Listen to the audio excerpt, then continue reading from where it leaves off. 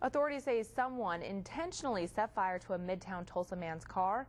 The owner found it engulfed by flames early this morning. News on 6 reporter Chris Wright has new details about the investigation. Terror investigators say David Williams may be the victim of vandalism. Regardless of what happened, though, he's in need of a new ride. The flames were visible from a block away. It's not a sight any car owner wants to witness, but it's what greeted David Williams when he went outside after hearing a noise about 2:30 Sunday morning. Just a pop here and there, and I thought it was someone next door just slamming doors, coming in from a party, something like that. And then I heard a big old boom. Kind of threw me off that something, it was a pretty heavy door they slammed. The pops turned out to be the sound of his family's sedan going up in flames. Realizing the car was beyond saving, Williams says he grabbed a garden hose and made sure the fire didn't spread to his home.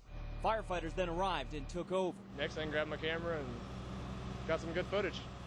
I think the car's totaled by now, as you can see. The fire is still under investigation, but TFD says it was intentionally set. Williams, who lives on Jamestown with his wife and 3-month-old, says the whole incident is bizarre. That's the only thing I can think of, is just maybe someone coming by and throwing a cigarette butt in or something like that. Either a freak accident or an act of vandalism that cost him his car. Anyone with information about this fire encouraged to call the arson hotline. That number 596-ARSN. Chris Wright, the News on 6 tonight.